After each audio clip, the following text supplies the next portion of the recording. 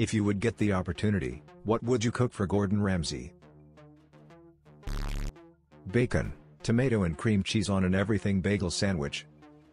This is fucking disgusting, you fucking donkey.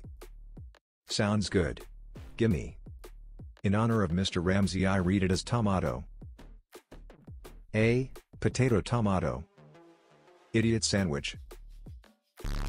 Instant ramen. Instant Ramsay. Something terrible, just so he would yell at me and call me a stupid cunt. I would microwave a salad.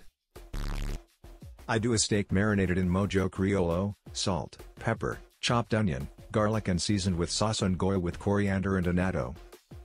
Along with some Spanish rice and peppered baked broccoli. I'm no culinary genius. I suck at cooking, but it's my version of a crazy delicious dish my grandmother used to make, and I've gotten fairly well reception from others. My best shot at impressing Gordon Ramsay. The one dish in this post that actually sounds good.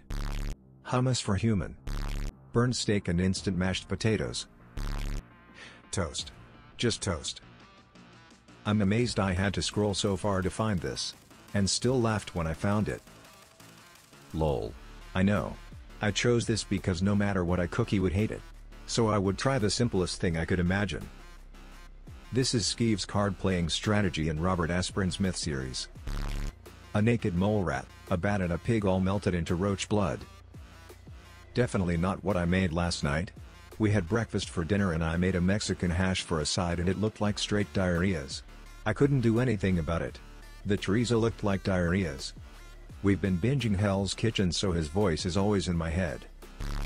When it comes to Ramsay, I don't have any dishes to impress him with. Hell, I don't think I could impress the man at all. You see, I know I'm not a phenomenal chef, so I'm not wasting time deflating a souffle or cooking meat so rare it revives on the table. So I'll ask him to join me for some evening drinks while we bake some fresh bread. Sure, it's nothing crazy, but we'll shoot the shit for a couple hours and have a warm snack of fresh baked bread to show for it. Nothing hits quite like late night drunk bread.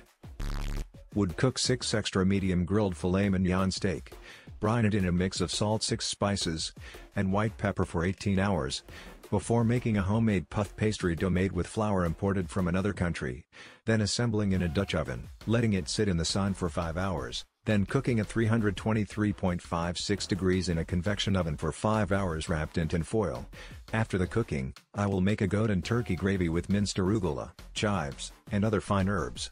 Then I will make a red wine broth to mix with the gravy, before pouring it over the Dutch oven. I will then wait for 8 days for the bake to absorb all of the brine. After this, I would make 3 mug cakes minus 68% dark chocolate, coffee cake, and caramel. I would also make ice creams flavored vanilla bean, marshmallow, and white chocolate. I would assemble all 3 mug cakes on a plate and scoop the ice cream on top shortly before the meal. Before that though, I would pour the man himself a homemade glass of fine red wine to go with his complimentary 6 steak beef Wellington. I would assemble a tall slice in his plate and pour some more of the broth over it after he has his wine, and after that course, he will be served his mug cake with a chef to sprinkle edible gold leaf atop it. If he is in any way unsatisfied with his meal and calls me a donut, I will proudly serve the man a complimentary donut with edible gold leaf atop it once again. As he is escorted out, I will have a waiter to give him a goodie bag filled with fancy meat spreads and cheeses from all over the world. Popcorn. His old dick. Well, I'd cook him whatever I'm making anyway. If he's coming to my place, he's not expecting fine dining. Tonight I made a mushroom rice pilaf with toasted almonds, a mix of roasted veggies and parm and lemon-crusted salmon for dinner. Sounds high-end. It's pretty easy. He would probably serve something similar in a restaurant but with all fresh ingredients. The almond slivers, pre-toasted. Roasted veg from frozen. I added my own spices, of course. The pilaf was from a bag, but I sautéed the mushrooms with some shallots first and did use homemade stock. The fish was defrosted and I did use actual parmesan and lemon, not from a bottle. Not fancy, my mushrooms were on clearance, everything else I got on sale or had bought in bulk. Again, pretty much all frozen. Would he like it? Probably.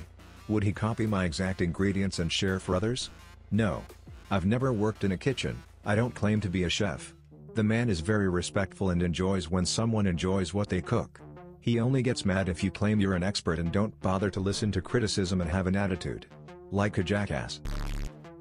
Thanks for watching till the end.